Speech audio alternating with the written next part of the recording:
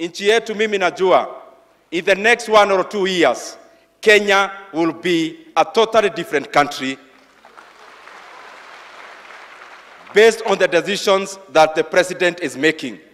Na sana sana wananchi wetu wa Kenya, ile tunaongea sana katika magazeti, tunaongea kitu inaitwa finance bill. Lakini wakati rais wetu alipiga sahihi hiyo finance bill, pia alisign ingine inaitwa appropriations bill, which is equally important.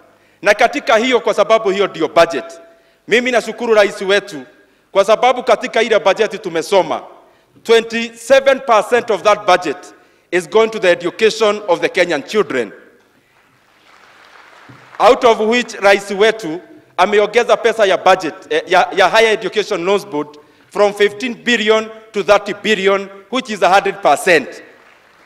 Rais wetu katika hii budget ameweka bilioni 5 ya kununua ya kusubsidize fertilizer ya wakulima.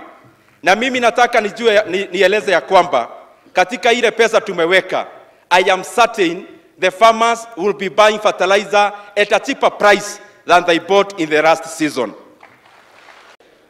When we zero rate raw materials that are going to be used in the manufacture of fertilizer, who on earth would have a problem with that? Because that is part of the proposal that you signed into an act on Monday, Your Excellency.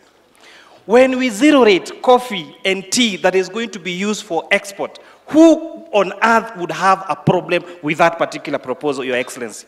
When we reduce railway development levy and import declaration fee, who on earth would have a problem with that, Your Excellency?